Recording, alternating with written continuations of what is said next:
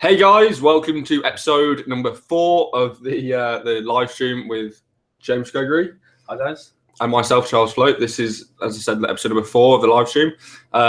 Obviously, we had some creative technical difficulties last time, so we didn't actually manage to get a proper episode out. So in response to that, we're going to make this episode a bit longer and a bit more detailed with a few more questions having answered. We've chosen about 10 of the best questions that you guys put in the Facebook group for us, as well as then once we got through all of them, hopefully we haven't gone past the 2-hour mark what we were aiming to do this stream for. I'll go into the live stream, check the chat, and kind of get some questions from you guys that you put out throughout the day there.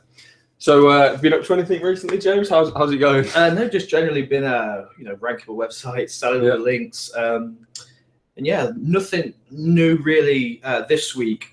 Although one thing I've noticed is generally outreach links are kicking in a lot quicker. Yeah. I've had some good results where within 12 hours of sending links at a website, I'm seeing really big gains. We're talking from page 6 to like position 8 and things like that. It's pretty crazy. I don't know, Google have somehow just really turned up the velocity and the freshness, and they've just, There has been some pretty volatile movement, especially in the UK setups about a week ago or so. Yeah. It's just been kind of all over the place, really. Yeah. I actually tweeted a link to it to SEMrush's volatility chart, and in the UK it was going crazy. Yeah. Like a lot higher than anything else kind of related to it. And just pretty much Google UK, Google Canada, normal USA Google links are just kicking in faster, for me. And that's it really. Usually it'd be like 7 days.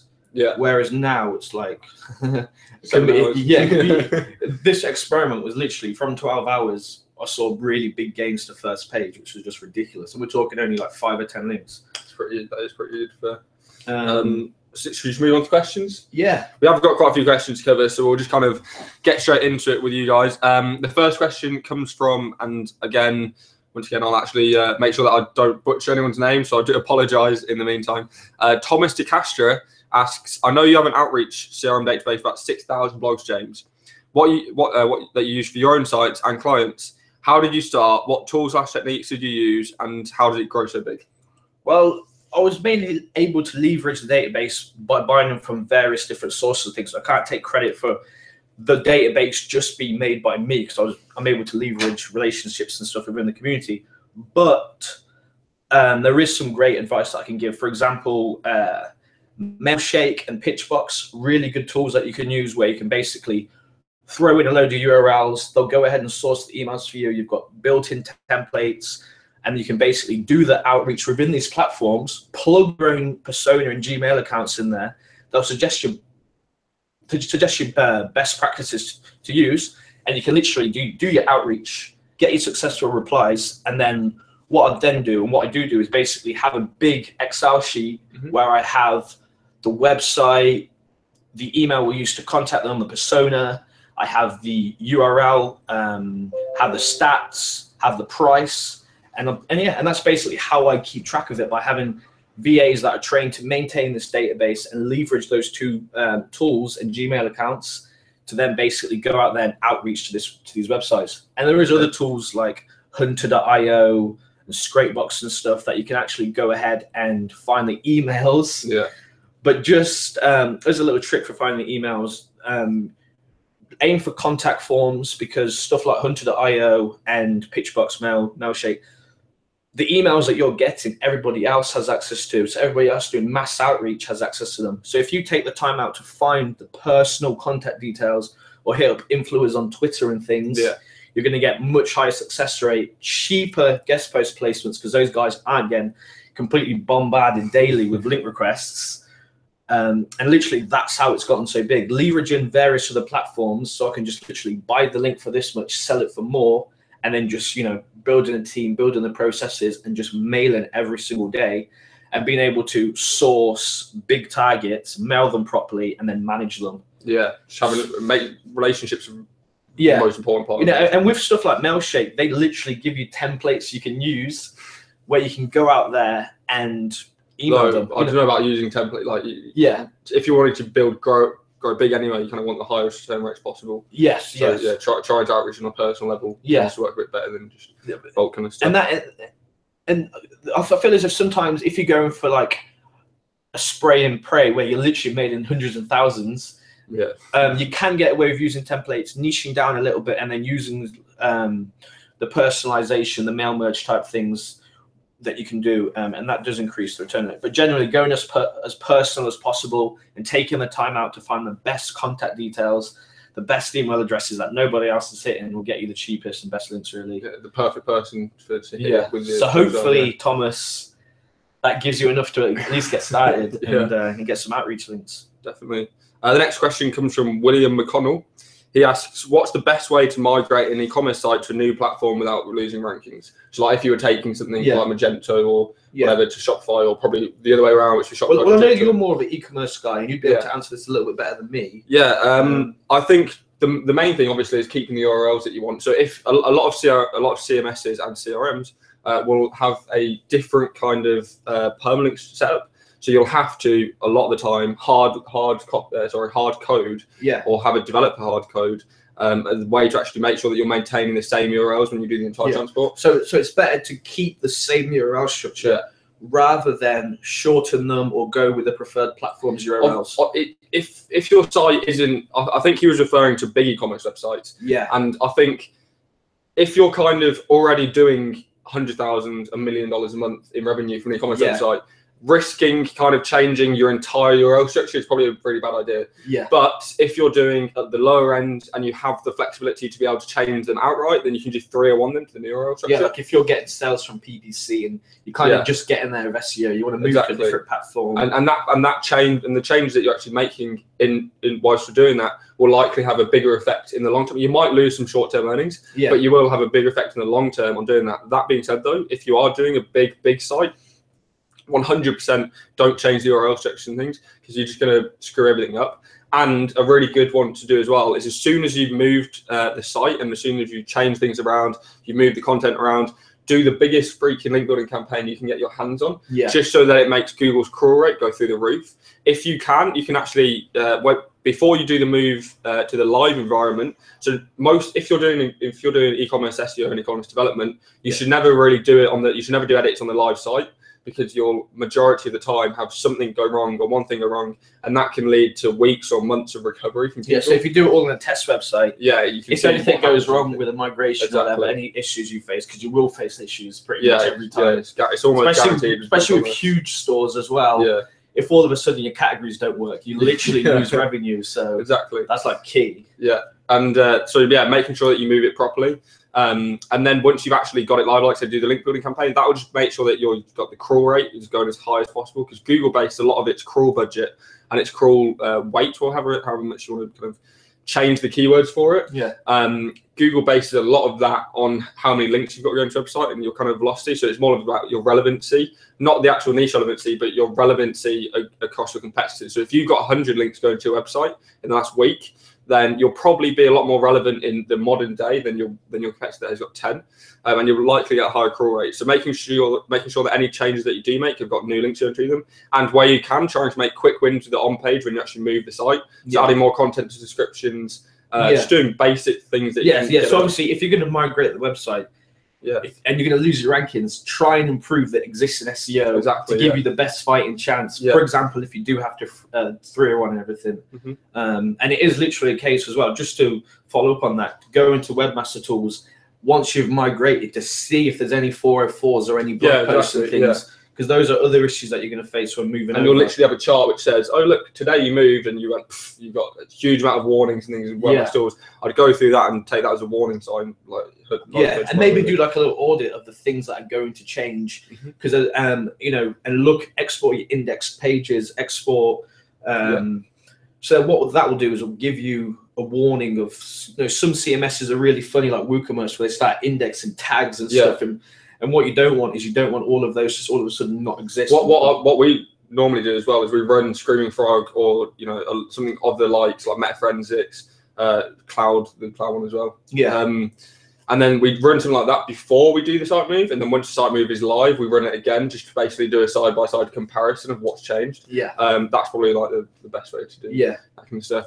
But yeah, just making sure that you kind of keep everything the same as long as you're not doing it too differently, and making quick wins where you can, and make sure the actual update is fine. I've literally seen someone, we worked with a client and they got SSL installed onto their domains, but for some reason the development company behind it decided to make every single one of those HTTP to HTTPS 302s rather than 301s.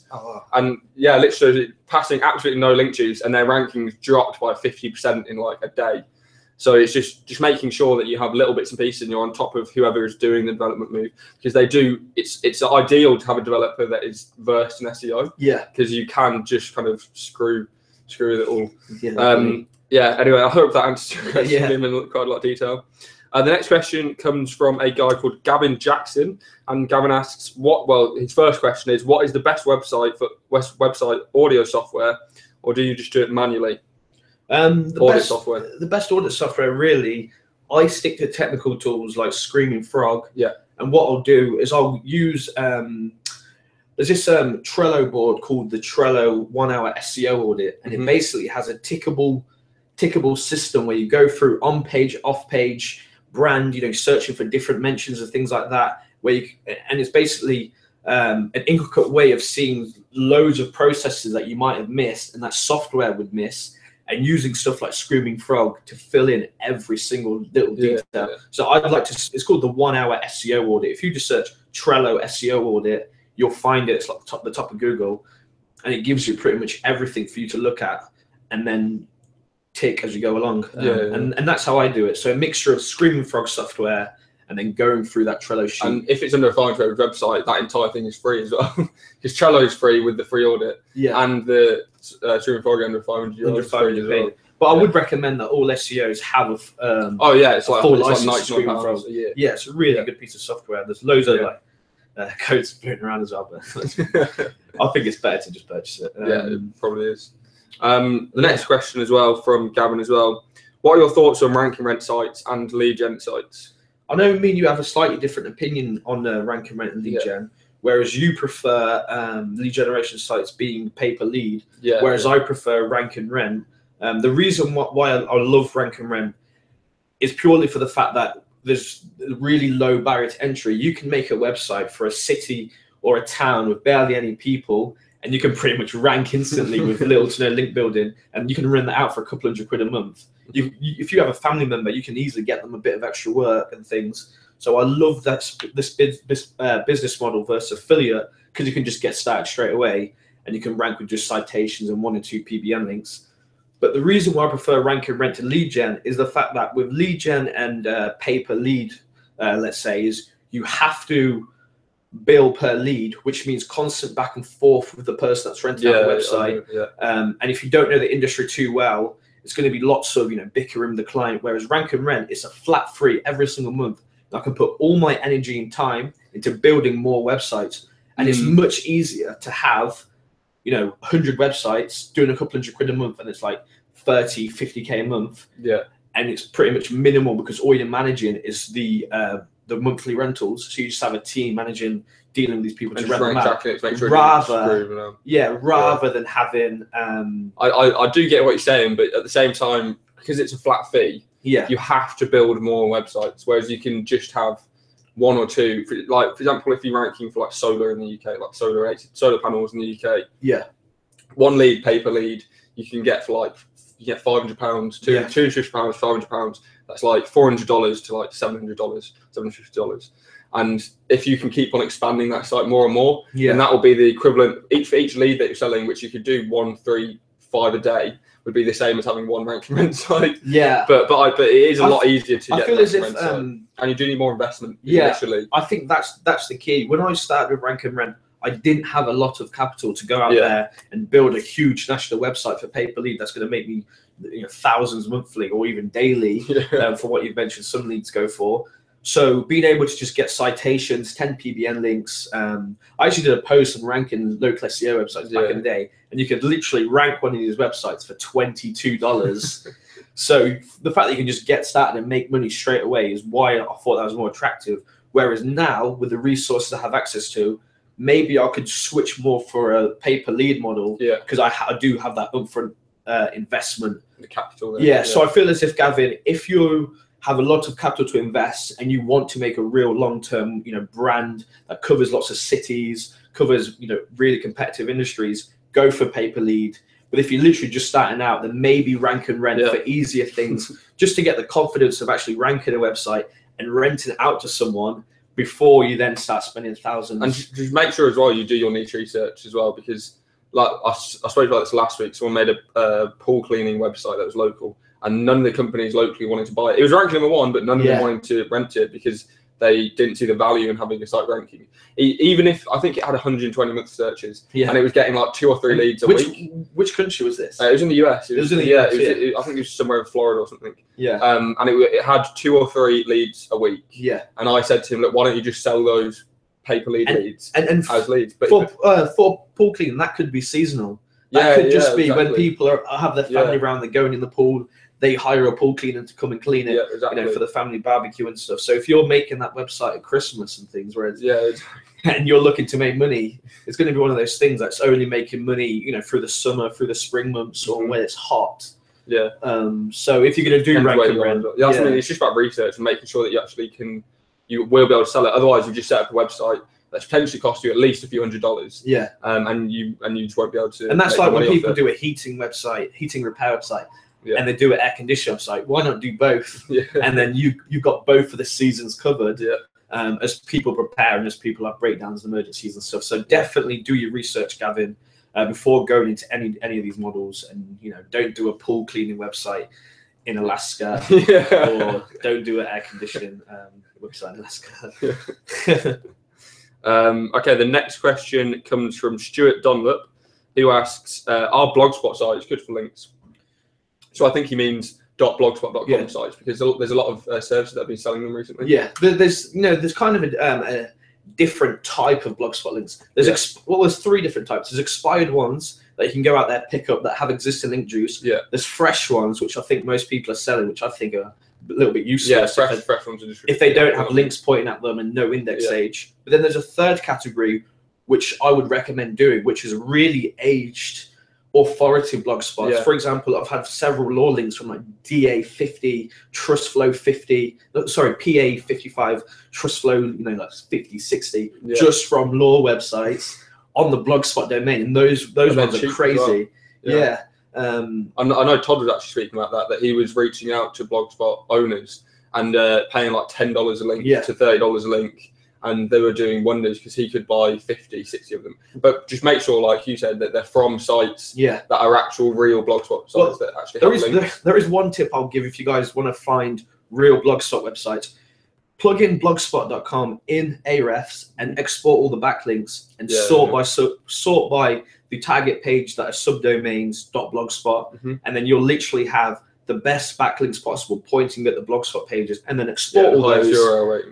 Export all of those. Majestic run them, rerun them through Ahrefs, and you'll be left with the most legit and highest quality Blogspot website to get links from. So 100%. A little tip there, guys. And as well with Blogspot as well, every single theme that Blogspot uses, it shows the full front page, homepage post. So as long as the blog gets updated maybe once a week, for a few weeks, you'll actually have a homepage link from that Blogspot going straight back to your site, which is obviously going to be exactly like a PBN would. So it's going to be the exact kind of effect, getting the raw homepage power as well as the actual internal link. And then maybe once it's fallen off the homepage, then you can do some tier 2 stuff as well with it, just to kind of retain that power that it had before. Yeah, but when we're talking about Blogspot sites, the thing that's important is the fact that, is it an aged one that has good backlinks pointing at it, or is it just a fresh one that someone's made and they've put spun content on it and they're selling it for $10?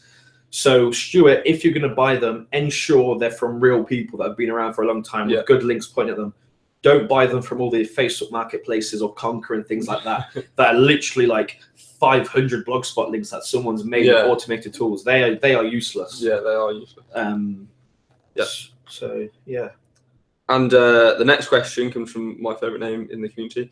Xander the Great asks, how do you go about choosing domains for a PBN/SEO purposes? So how do you go about choosing PBN domains? Like what kind of metrics do you look for, and etc.? Well, not necessarily metrics, but like contextual backlinks. And I think we talked about this last week when we talked about metrics, where we're looking, does the website have real backlinks? Yeah.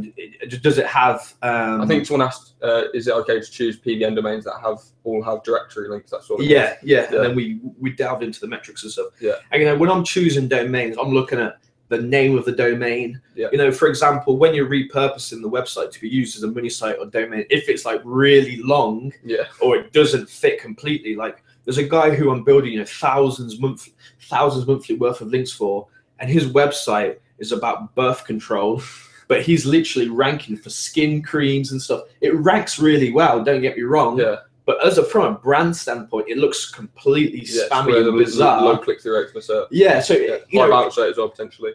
Yeah, so people are looking for this particular thing. This ranks well, and they look at the URL and thinking, "What, birth control?" And then he's ranking, you know, weightlifting supplements, weight loss pills and stuff from this domain. It's not very trusted from the user perspective. Yeah, so definitely the name. Is it brandable?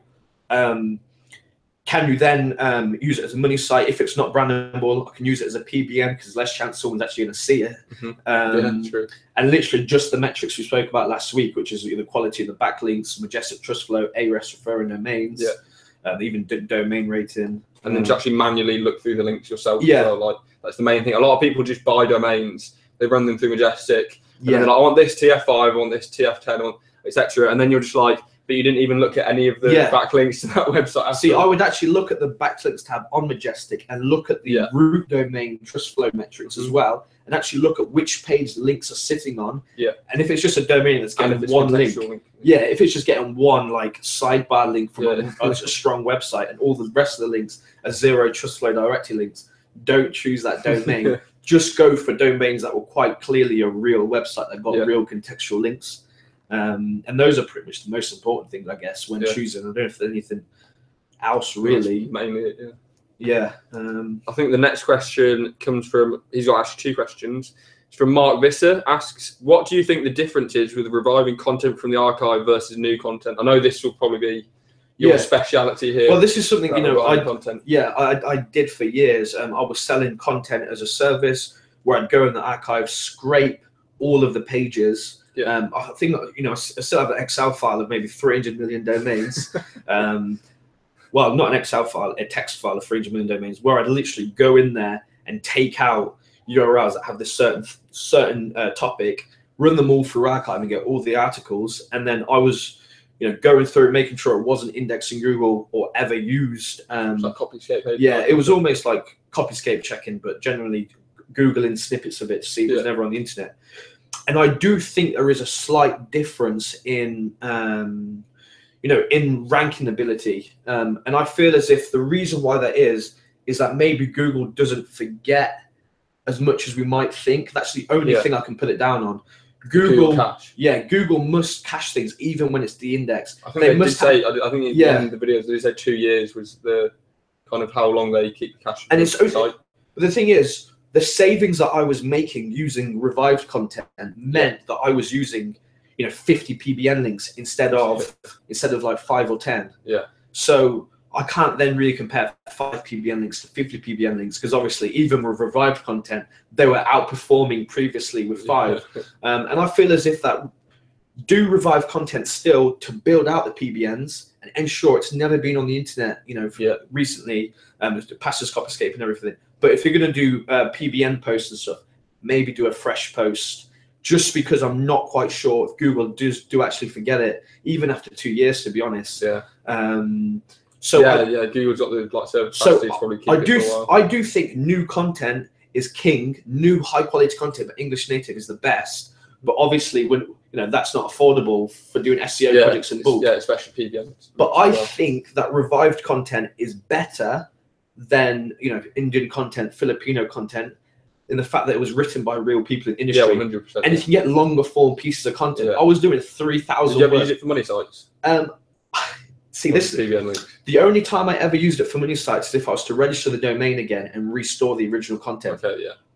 And what I was doing for money sites is I was rewriting it slightly. So obviously, if it was about a different company, any mention of the company or area, I was rewriting it. So just put it into iWrite to get it. Yeah. So one of the biggest techniques that I did was getting these old domains that were real businesses, revived content, and then bringing the content back to life on my own rank and rent domain to bring it back to how I was able to scale the rank and rent, and then just doing some slight edits to the content. It would literally take me like 15, 20 minutes. And it was almost like, 20-30% more unique than it was previously. So that's a little hack that you can do. But generally, there is a difference between archive content and new content.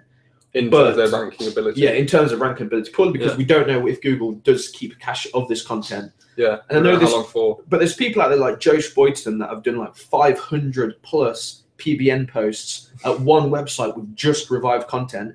He's built out authoritative farmer websites. I don't know if you knew recently that he literally got his farmer website shut down. 500 plus those things revived. And even blog posts as well. He was using Revive and it was ranking like crazy. And I just think the quality of the content, the long form, it hadn't been online for ages, and the quality and the sheer massive links. But there is a difference. It's just the affordability of it. Yeah, it's the affordability. But I do think go for new content where you can. And if you're going to do this for money sites, definitely change it up. Yeah. It's a great way to scale on a budget, and it's better than Indian and Filipino content. But for PBN posts and things, I'd probably still recommend getting new content. It's all about the ROI, basically. Yeah, it's all about the ROI. There is definitely a difference. Cool. Okay, Mark Visser also asks a second question. Do you think topically changing PBNs, so actually changing the niche relevancy of them, especially more than once, so changing the topical relevancy of them more than once, will lose power on the domain? Well, the thing is, people say it won't lose power, but if you think about it, you have a PBN domain about weightlifting. All of the backlinks going into that domain are about weightlifting. So now all those index pages that have index age, index power, authority are about weightlifting. They point to your website about weightlifting. All of a sudden, your content does not match weightlifting. You have a disadvantage because you're now trying to rank for other things. Even though they pass authority, the relevance isn't there. So it's almost like Google can't follow the trail, but they can follow the link juice. So 100% hands down from that analogy, you are going to lose power changing the topic. I'm not sure if you agree. Purely 100%. Because contextually and thematically it doesn't make sense anymore. It doesn't. Why would all these weightlifting websites that link to this weightlifting domain? This weightlifting website is now ranking about cars or law and things. Fair enough, it was still around health and fitness. That could make sense because Google would then cluster that content semantically, because those people who have linked out on their weightlifting page could blog about health and fitness. So it makes sense there. But if you're going to completely do a backwards U-turn and start doing random things on there, you are going to lose power because of the relevance. And obviously that's why niche relevant PBNs and stuff are so powerful versus flat out authority. I do think it is important. Like you said, keeping it within the same kind of niche cluster, yes. If you're going to completely repurpose a domain, then you will need to at least start building new links to it. Or building kind of the site out and waiting, potentially months for it to actually be a linkable asset or an asset that you can link from to your money site. But if realistically, just try and stick to it as niche relevant as possible. And if you're doing it more than once, so if you actually try and change the topic more than once, where you're changing it from like I said, like weight loss to law to like something else, it's just going to end pretty badly for the kind of quality of the links that you're going to be getting from those domains. And it's just going to kind of weaken that domain to the point where it's almost useless. And potentially, if it triggers something within Google's anti-spam algorithm, then it could very, very quickly turn south and actually be a negative. And I feel as if with stuff like the Fred and Panda updates that are coming out, it's literally quality. And doing stuff like that is extremely low quality. But on the other hand, where this would be okay is if it's a travel website talking about a particular area. Now, if you have a website about an area and you're talking about businesses within that area, and all those links are coming in and talking about the area as well. To keep it as an area specific. So area specific PBNs, travel PBNs, or even general blogs where people are talking about all sorts. Mommy blogs. Then you have a little bit more leeway with that kind of relevance. And to be honest, right now in 2017, you can go and get 500 referring domain, weight loss PBN, and you can rank it for law and things. But how long that's going to work, and is it going to make sense long term with the quality updates? Then you don't know. So you do lose a little bit of power, and they definitely do work still. But is it worth it long term? Probably not. It's probably best to just keep everything niche relevant, and that will be most powerful network you could possibly have. And to be honest, I don't see why you have to completely change the topics when a topic cluster can mean so many different things. Weightlifting can mean anything to do with health and fitness, you know. Criminal, you know, certain criminal law can be converted to family law and other aspects of that aspect. It's still in the whole law cluster. And if it is tech, for example, you've got great opportunity there because mobile phones, you know, SEO, SEO, repair companies, Bitcoins, Google cluster topics that in that type of way, you know, it can't niche down too much. But then even when you do niche down to hyper specific, you do notice even more. More power. It's almost like there's a relevancy score. The more the relevancy score is higher, the higher they're going to rank. Well, it's how Google does the quality score for PPC.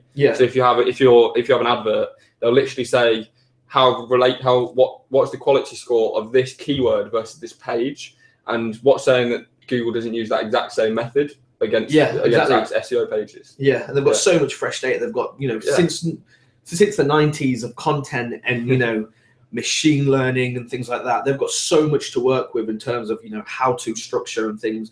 It's worth just trying to be as relevant as possible and make sense. And realistically, long term as well. You don't need, if you're going to do grey hat, try and blend in as white hat, you know. And then you'll just be future proof and bulletproof. For Google updates, you know. And the last question on our kind of pre-formatted questions list, and then we'll get to your guys' live chat questions in a minute, because I have seen like the live chat going a bit crazy. This actually comes from last month's live stream. Sorry, no, 2 weeks ago's live stream. Sorry. And he basically Chronix Games or Chron1KS Games asks, how do you do parasite SEO for local? That's a great question. You know, I think that when people talk about parasite SEO, they're talking about reputation management and things, but local, you can really cause some damage in a search, especially if they're not the main phrases. If they're the less competition service pages and things, you can literally go out there and put the key phrases in your Yelp profiles. So if you're getting citations from people like PBN Butler and things, and your brand mentions these key phrases, you can literally point links to every single citation, and whichever one pops up first, you can then just start ranking all those. You can then start doing YouTube videos for every single service and ranking all those YouTube videos. Press releases. Again, just make sure that the press release site is kind of at least relevant. And you can literally put the press release site that the press release is on into SEMrush and see if it's had a drop or if it's see what the traffic is looking like. Look at the anchor text as well. You literally look at press release platforms and you'll see your report. You'll put it in Majestic and you'll see it's just got like random like money robot review key phrases and stuff, spammy like SEO automate tool phrases, Viagra phrases. People are literally taking advantage of these platforms, getting a $70 press release and then just spamming the hell out of them to take advantage of the rankings. And obviously that would correlate what you've said about checking for it on SEMrush, where it's going to drop. And that's the best way to see if Parasite is worthy or not of getting it recently. Because if it's got a good chart that goes up, perfect, it'll be a good rank platform. If it's got a massive drop off, like if you go and look at Blogspot's, Blogspot's one. If you go and look at Rebel Mouse, etc., then you'll see that actually Rebel Mouse had a massive drop when Google obviously clocked onto the Parasite SEO that everyone was using Rebel Mouse for, and then they did it on various other platforms as well. And you know, to flip that completely and look at how parasites drop, you can literally look at SEMrush and you can see the top performing domains completely in Google USA. So you can see all these new parasite platforms, you know, creeping up as well that are completely untouched. And from that data, you can see straight away that YouTube is the #1 parasite SEO platform. Period. It's probably, you know, one of Google's biggest, you know, secondary companies. So obviously they're going to really is the biggest. they're going to turn up the value. For example, when we do these events, our names rank really well in Google. So if you're doing you know, like the Google Hangout things to rank the website as well, setting the videos to a certain format, you can take advantage of all these algorithms to just, you know, rank. You can take advantage of the fact that YouTube is owned by Google, and every single platform like Ahrefs and SEMrush say that YouTube is the best performer across all of, you know, Google and all search engines, to then take advantage and put all your parasite activities on it. You know, I would just literally triple down on just YouTube for local, to be honest. Well, I also think about because you can choose the URLs on the Facebook page and things. So if you actually another one that shows up really high in Google, it's Facebook. Facebook pages. So YouTube, Facebook pages, and then almost if you have the budget, go ahead and do your parasite. Yeah. But there's one thing that I read earlier that Matt Diggity had posted on his timeline, which I think is even better than parasite SEO, which is basically to make satellite websites and take over the whole of page one. Yeah. Or it's a lot easier to rank a website when you know exactly how many links you require. If you're already ranking your website well, then Yeah. you can just do the exact same kind of strategy that you did on another website. Yes. And that will rank well as well. Yeah, so if you completely take advantage of the whole of page one with just your YouTube videos, your Facebook profiles, and your second, and if you make your second brand, or let's say, for example, if you don't want to hurt your client by changing all the citation stuff to make them really spammy and exact match to rank for the phrases, make a secondary brand for them, similar pricing, similar copy and everything, but make their website brand contain the key phrases, almost exact match. So all the citations and all the properties, you can spam them as well. So all of a sudden, the only competitor is you, and you have 2 YouTube videos, potentially 3 or 4 YouTube videos with your other brands, and then you've got your YALs, all your citations, and your Facebook pages ranking as well, because your brand is the key phrase. So that would be the best way to do. That would be the best way to do parasite SEO for local, And if your brand isn't the EMD, then pick up the EMD as well. Yeah, make another satellite site. Yeah. And PMD and everything. Do you know what I mean? Yeah. So you make sure you have multiple sites ranking. Yeah. What Diggity said about satellite and then sites. just one thing, if you guys are going to go out there and do that, be careful and don't start burning all your PBN assets and stuff by linking to all the same websites. That might be a little bit risky if you're going to do things like that. Yeah, 100%. William McConnell asks in reply to his question, which I think was here, and he said, "Thanks for the in-depth reply, lads. Any idea of it costs for you guys to do it instead of me?"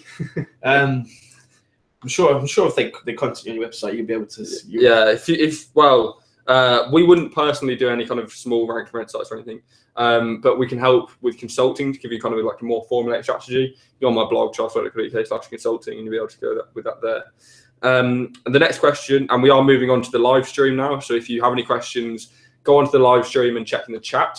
You'll be able to ask all your questions there, and we'll try and get through as many as we can tonight. We are going to be on for like another 50 minutes or so we'll be here for a while. Awesome. The first one comes from Entreprenate Consulting. If a PBN gets hit, what do you think will happen to the site it's pointing to? So basically, if you see a PBN at de-indexed, will that link be negatively impacting the site? Yeah, I've actually experienced this before, and I'd literally lost 22 PBNs from a PBN hosting platform. Wow. Free from there, I said, don't use PBN. Maybe don't mention the name. So I lost 22 websites, and my rankings didn't go down. In fact, my rankings went up, which leads me to believe that the PBN domains that I had set up were probably shocking anyway. But I'd lost those 22 domains, and they were pretty much like 50% of my link profile, and my rankings went up. So I was like rank 4, and all of a sudden I ran up to rank 2. So I was like, oh, okay. So I literally just removed all the domains off the hosting, didn't bother renewing them. And my rankings, they went from 2 to 4. I think algorithmically, you won't ever really see any negative effect on having negative links. It's just purely, Google will probably say that you'll have negative impact if it's if your domain's algorithmically hit. So if Google thinks your domains are PBNs and kind of doesn't de-index them, but they kind of disassociate them or whatever. But if you get a manual penalty against PBN links, so if your PBNs actually get manually penalised, then I think they'll have a problem. They could then look at every website you're linking out to and see what kind of tactics they're employing, and obviously punish your money websites as a result of using this SEO tactic. So algorithm, it brings you back to the second episode where I mentioned you can't control who links to you. So if you have a couple like SAPE homepage links that are really high quality, I don't know how they got there. Someone just sent me these. Sorry guys, these aren't my overall link profile. So if you lose 1 or 2 PBN links and you're using, outreach links, you've got really high quality citations, you've got really high quality blog comments. If you've diversified to the point where you're not relying on one SEO tactic, you're not going to see it becomes a lot easier. If your whole link profile is PBNs, they all get penalized overnight. There's a good chance your rankings would drop. But if you've literally diversified and 1 or 2 PBNs drop off, then just don't worry about it really. And another thing as well, if your PBN does get de-indexed, rather than doing what I did, which is panic and take them all offline, a lot of people just leave them up. They leave the PBN pointing to the website, Rather than saying to Google, look, I know that you've penalized me, so I'm going to go ahead and remove this link now and take the website offline, just so it doesn't hurt this money website. And this is the website that could very much well be a rule to say this person's manipulating the SERPs. Yeah, 100%. And there's one thing as well, what would lead me to believe that it's not instant, the negative connotations, which is link ghosting. Whereas if you gain a link, you might take a while to see the benefits, or you might see benefits straight away. But if you remove the link, websites go offline all the time. Yeah. Or if they're de-indexed, whatever, so Google might wait a while to refresh the negative aspect. Yeah, the negative impacts of lost links. Yeah. You know, or even like ghosting links. Yeah, it might be different for de-index, but potentially it could be that you are going to see negative benefits in the future. So if you've been de-indexed by 4 exact match PBN links or partial match links, it would make sense to go ahead and build like 8 high quality pillow links, and then go ahead and build around the anchored strategy some higher quality PBNs that aren't just going to get taken off. So that in a couple of months, if you do get a negative result from that being the index, you've already seen positive uplift from the new link building. Google's almost like the algorithm's almost forgotten about those links there, because you've got so much new data for it to consume and work out. So hopefully that answers your question. The next question comes from Sky Lands, and I think it's a lady. Hi, Sky. How much time do you spend trying to improve engagement signals compared to link building and pushing traffic through backlinks? So engage things like social signals, CTR. You see, I think it's funny when people say things like engagement signals. Like these fluffy words that are just basically saying, how many times are you spending making your website look decent so people actually stay on it? And that should be your number one factor, really. SEO should kind of be, I guess, you need the traffic in there, but people do neglect the actual website aspect. I've seen some WordPress themes. I've seen some horrendous websites because all these courses say, "Oh, just use a default theme and just throw this up." You wait for it to rank and then do the design. But then as soon as it ranks, you've got like a 100% bounce rate, and Google just knocks you back down again. So literally, and the question, did Sky ask how much time do we spend on engagement factors rather than link building? And literally it should be 50-50. Make the website as engaging, the content amazing, invest in CRO 100%. If you're going to spend like $500 on a CRO consultant, increases your conversion rate by a couple %, and you're making thousands, the returns are crazy. So don't be scared to spend money on CRO. And it is literally 50% of my activity is spent making sure the website looks amazing. 100%. And what hooks I can use. Matt Diggity recently posted about hooks that you put on the opening paragraph. What lead magnets can you use?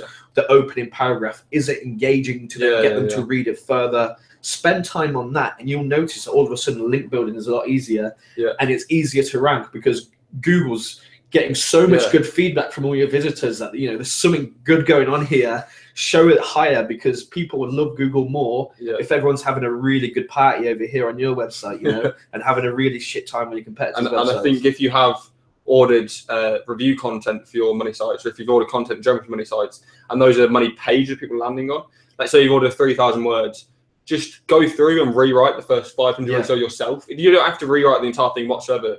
Just what you think people will likely read, which is likely the first 2 or 3 paragraphs. And then people don't really read beyond that unless it's something that's really interesting to them, like SEO. Oh, it's interesting. I was speaking about the birth control website earlier, how they rank for all these phrases. And one thing they do, which I thought was slightly aggressive, but as we talk about the engagement factors, I can see how it works. Is on Thrive, they have this big red alert box at the top, which says, "Note, this review has been personally tested by our writer," which he thought, which he found amazing effects from this particular pill, but he found the effects were slightly too powerful to the point of, it was uncomfortable for him to wear clothing because he was so sweaty and things like that. Literally, he was making out all these problems were so bad about this weight loss product that he was so powerful that he, for someone that's not versed in using this, it's a little bit too hardcore, guys. I wouldn't recommend reading on it and ordering this product, because if you can't handle it, it's going to be a little bit too much. And then obviously people's psychology are like, hold my beer. And they're like, hang on a sec, I've tried everything, and this stuff is literally makes me sweat to the point where I can't wear grey clothes. Oh my god, I'm going to read this and buy.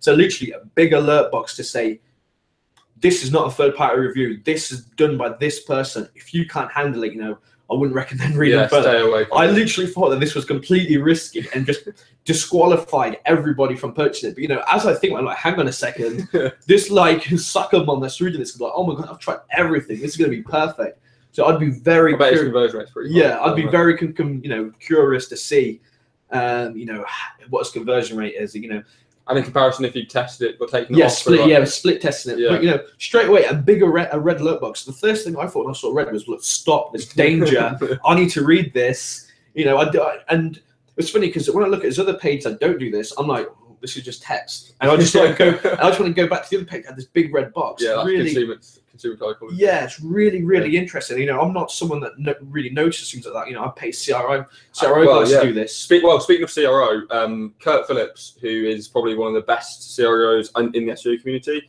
is doing a guest post on my blog in 2 days. So in fact, it's coming out tomorrow. Sorry, so tomorrow Thursday.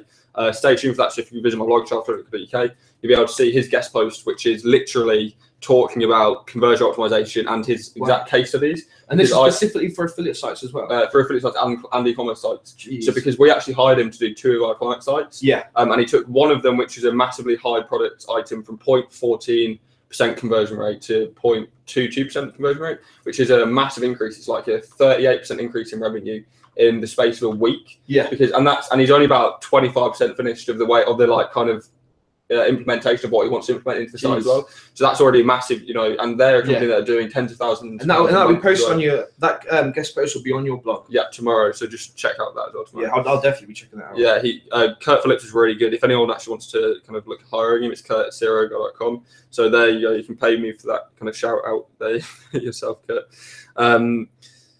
Next question comes from, I'm trying to locate one, Rosen Viavong, which is there a general anchor text ratio you guys go for when hitting your money sites, or is it smart to figure out only after looking at your competitors' conversion rate? Yeah, well, I do pretty much the standard, which is don't be the black sheep. Look at what everybody else is doing and try and maintain around that. Mm-hmm.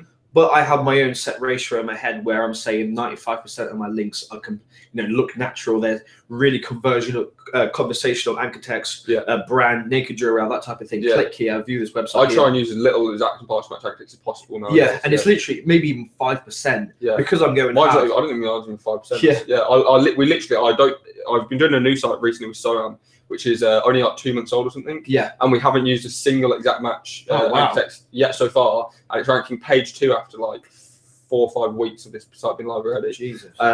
And literally the only reason for that is because we're outdoing the competitors on such a high level when it comes to on page. Yeah. That our on page is like on point. Like the content is at least 2 times the size of anyone else in the entire SERP. Yeah. So our on page is what's going to rank us for the keywords, and the links are literally just the power there. And obviously, in the long term, a lot of Google's algorithms, from my testing, especially Penguin, any kind of link algorithms really, the easiest way for Google to kind of look at what sites are trying to manipulate the system, especially over the last kind of 4 or 5 years, has just been to look at anchor text ratios. Yeah. Because it's so easy to and you know, the interesting thing is, from their PPC, the monthly search values, they can just say, look, this anchor text, plug it into the monthly search value algorithm. Yeah. Does this get monthly searches? You're trying to rank for this key phrase. Yeah.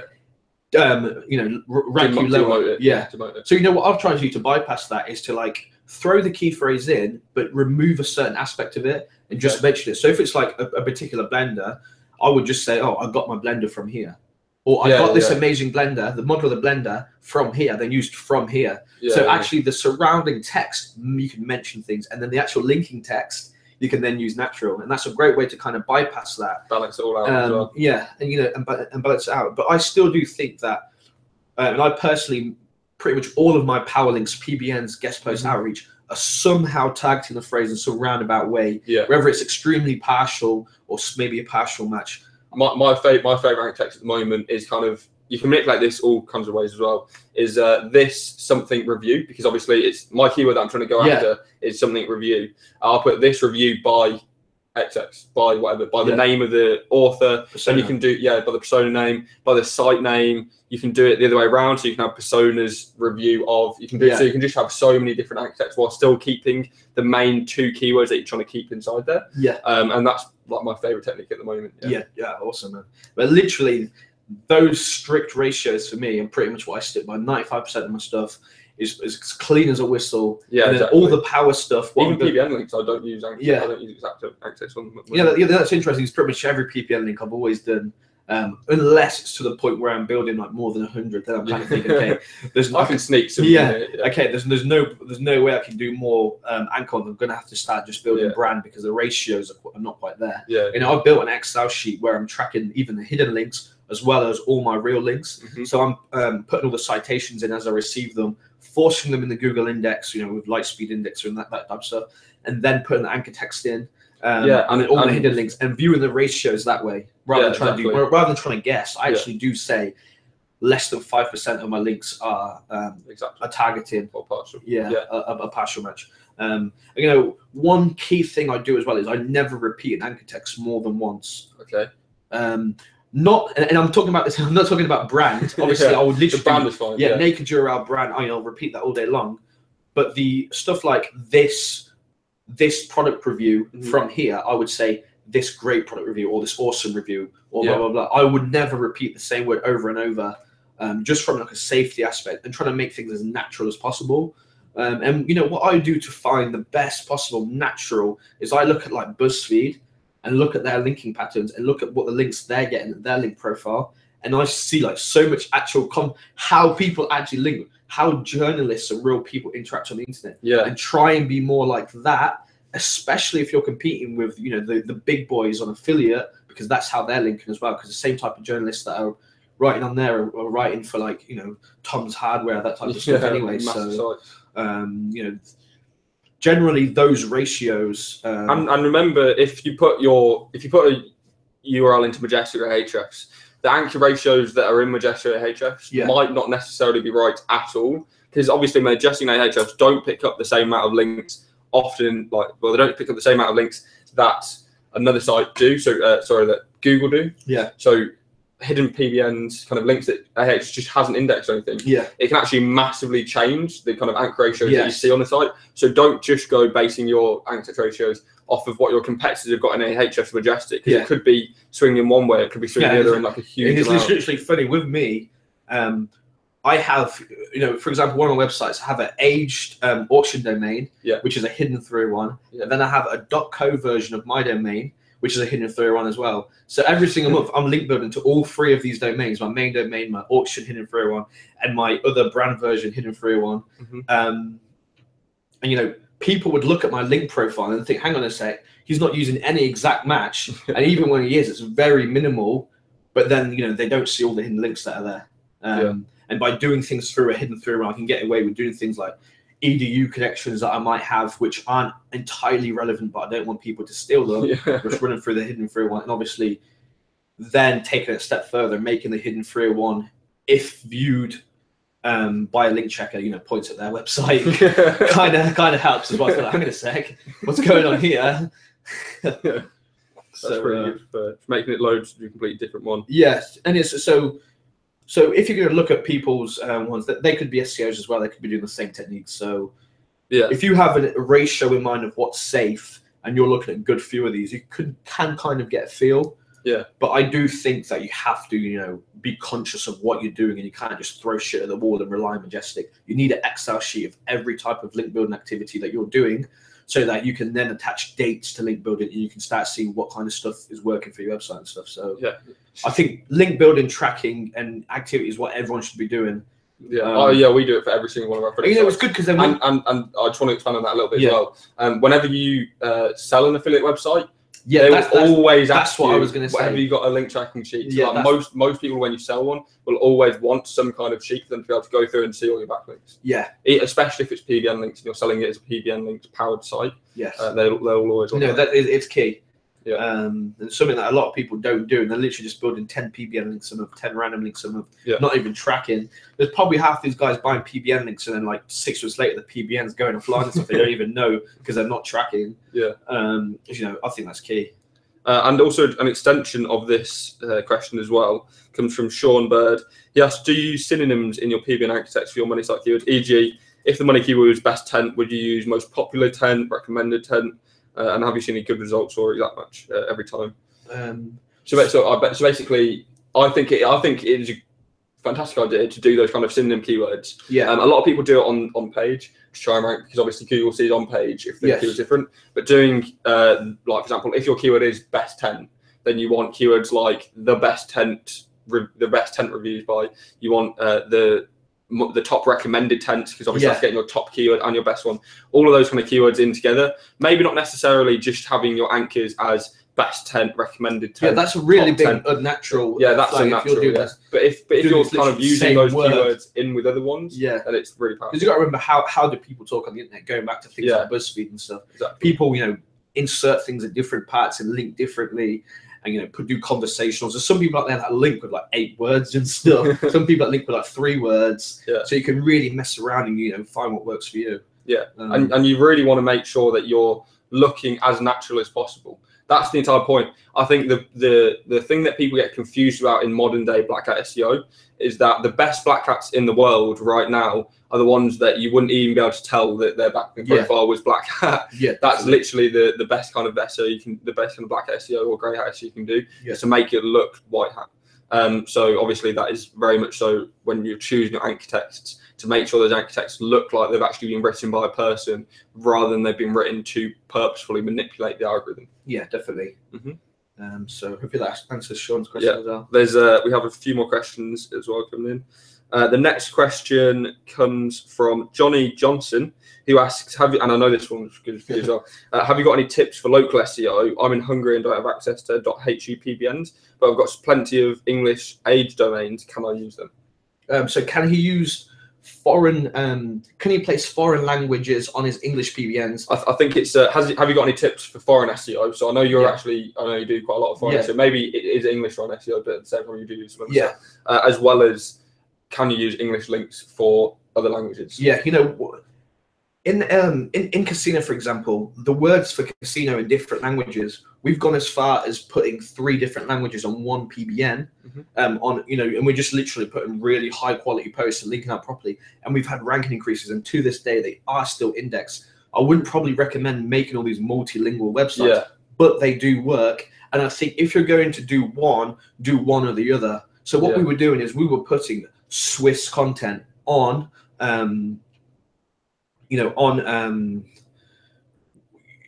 so for example, this website that points our Nordic money site was an English domain, and we chose to go for this particular language, and we made the whole content around this PBN, this language, even though all the links coming in were like English and stuff. So I don't think you should do what I did, where I was doing all these different languages, but I do think that, and I do know that you can still rank. I can actually give a really good example, and I'm going to out someone now, unfortunately. So I don't know who the owner of this website, but if you go to Google Sweden, which is google.se, and you put in online casino into google.se, there's a site that's ranking #1 there that uses majority only English links, but it's ranking for an English term, so online casino is an English term, but it's ranking in Google Sweden. So it's a .se site that is in Swedish, but they've just built all of their backlinks and they're really high anchor text and stuff as well. And they've been ranking for a long time as well. They've been ranking for a long time. And pretty much every Google, there was actually one time where they dropped off for 3 days, but they came back online in the previous position. And I was thinking that they must have some kind of connection as well. And the same affiliate that owns that website does the same in Canada as well. Really? The website is almost an exact clone of this website, and it was down for 3 days. And within 3 days, he was back online at the previous spot. Jeez. And I think I've spoke to this guy before at a London affiliate conference, and he's literally like the weirdest guy ever. And he's like really secretive and stuff. And he's like, he must be like 25 years old. He lives in Monaco, makes absolute millions. I'm not surprised. All of a sudden, he was able to get back in Google in 3 days. This is pretty crazy. And doing the dodgiest, his link profile is insane. Like, it has like a 25% anchor text ratio for online casino or something. And there's a lot more going on behind the scenes. He was mentioning all sorts of things about up to 16 301 redirects. You can actually, if you search links and his website, you can actually find PBNs. Related to it. It's a link minus site. That point, if you can find PBNs that point to a 301, that point to his website. That is a hidden 301. If you put that hidden 301 in majestic, and we're talking, you know, thousands of PBNs, Jeez. some even exact match anchor text. Yeah. So no, a lot of it is that yeah. much. I mean, even on the tier 1 profile, yeah, and even stuff like compromised websites as well, just randomly putting the anchor text in as well. Yeah, so safe links pretty much. Yeah. Ridiculous. So literally, links work. Links are a ranking factor. To the guy who asked that question, you can literally get an English domain and put all your Hungary content on there and rank for Hungary phrases. But don't start putting English content on there, or start putting your Hungary links on PBNs that link to your client, because then you're reducing the quality score of these links that already point to your client. Yeah. So if you're going to compromise your English PBNs, you know, just to rank a few Hungary websites, that's not really worth it. Yeah, it's not worth it at all. And obviously, try and find domains in your own language as well. I think you did say that's one thing as well. Them.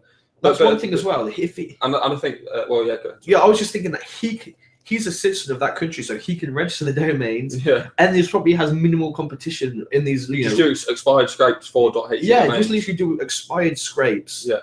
You probably build, and expired domains don't have the same link loss as they do currently in English search in comparison to Hungary search. So if you went and registered 25 expired Hungary domains, then it would be very likely that you'd have a lot more benefit in Hungary than if you were to register 25 in the UK and do them in the UK. I think the algorithms are different. The issue comes with some regulations in some countries, like there's some African countries where you literally have to be a citizen, provide your passport things to even and you have to have a registered business now. And in Australia, you know, we've had to go out there and register a business just to have this as domain. Yeah. And there is obviously black hat ways of doing that, which we did, which I have done, and I don't recommend people do because we got in trouble for doing it, which is literally just put someone else's business code in and you can still register the domain. I don't recommend you guys doing that.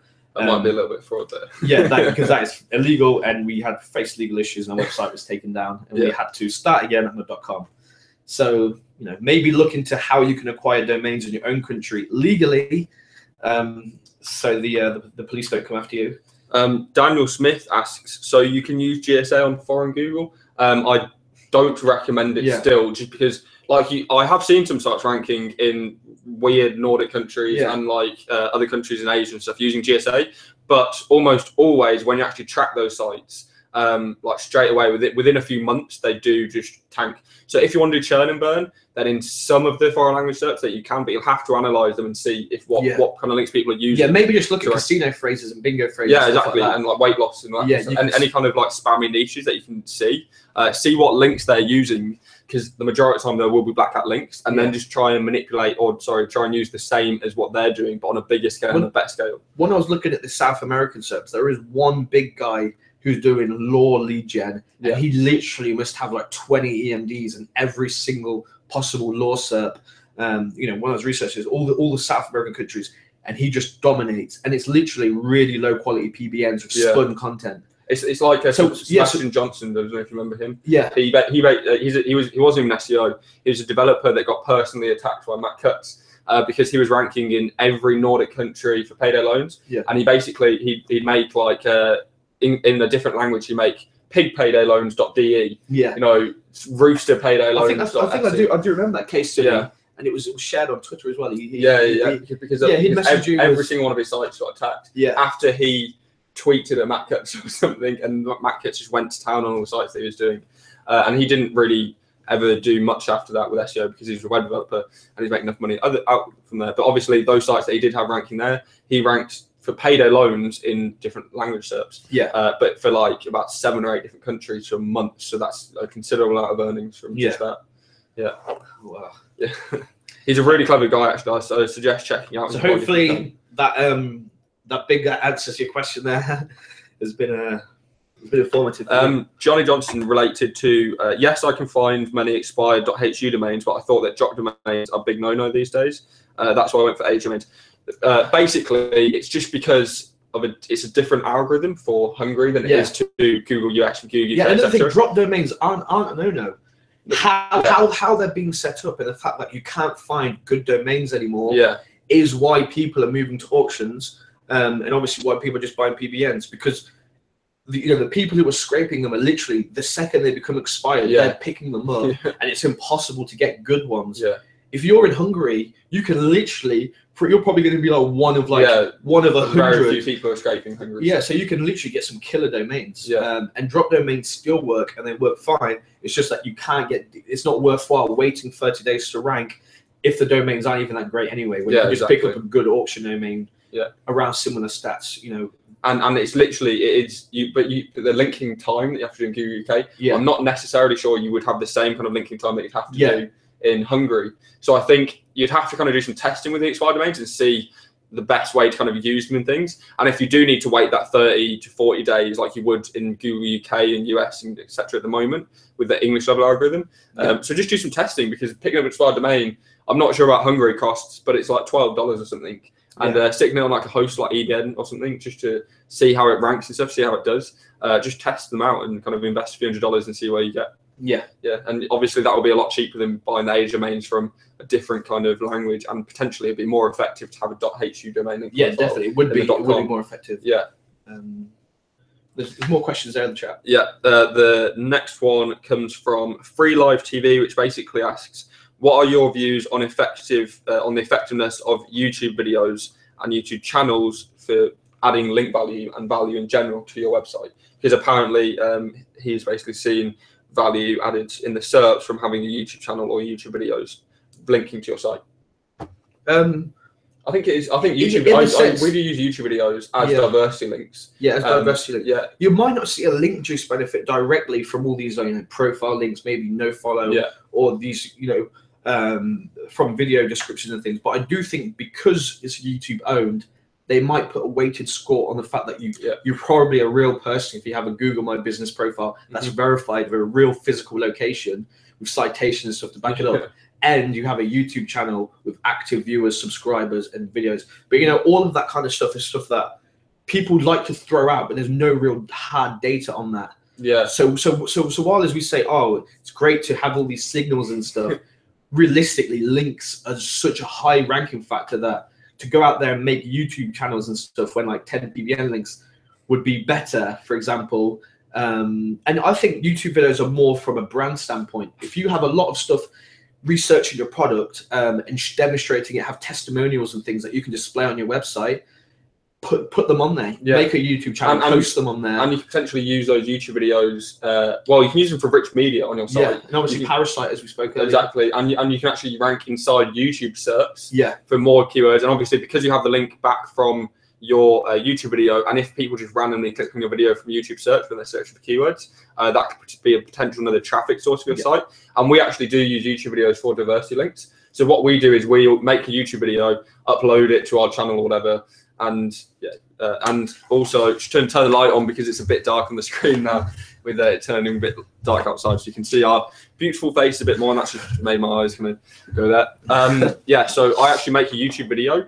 Not number one, obviously, we get the more traffic from YouTube. We get the diversity link, which then I'll actually upload that video to like 10 to 15 other video sites. And obviously then you can link back from those other video sites, things like Vimeo, all sorts of other sites out there. You can actually use those for more diversity links, and some of them do follow as well. And it will just be the URL as anchor text. So it'll just be that YouTube. It will just be your URL as anchor text, which obviously helps diversify your anchor text profile even more, as well as like generating traffic, using it for Parasite SEO. So YouTube is obviously a very good platform for SEOs to use and manipulate to get even more quality links and obviously more stuff like that. Yeah, but it would increase conversions. So when I go on a website and I can see the actual person that I could be dealing with, if it's an accountant or whatever, and they show me the team, everything they do, testimonials, then it's like a no-brainer versus everyone else that just literally has text. Yeah, exactly. So from that aspect, it's 100% worth having one, let alone if Google gives you more value and things. Yeah. So we'd recommend it regardless, even if the SEO benefits are minimal. Yeah. From a conversion standpoint and earnings, it's a must. Johnny Johnson asks, I've seen many foreign SERPs where there are only one, two, or even one site on the map pack. Is this deliberate, or just means that nobody else did proper optimization for maps? Well, the map pack. So he's saying that he looks and sometimes there's just one website or three. Yeah, what one or two website on the supposed to be three map pack? On the supposed to be three pack. I wouldn't know exactly why it's doing that. But for example, certain searches, the quality score of the other profiles can be questionable. For example, stuff that hasn't been claimed used to show up and you could just start claiming stuff. But now it's almost like Google is saying, well, we're not sure if this person is going to be a good fit for someone else. Exactly. Don't include them in the free pack. Yeah. Or it could literally be, you know, someone's just made this, haven't verified it. You know, they don't have a website. Yeah. There's so many potential reasons. I'm not really sure why that's a question. But yeah, if it doesn't mean it could very well mean that it's a lot easier to rank for that phrase, and you should make a website around it. Look at the monthly search volumes. If you're thinking it's not worthwhile, if you're thinking, oh, there's only one website on here, is this even worthwhile making a website and profile here? If there's no businesses even do business here, exactly.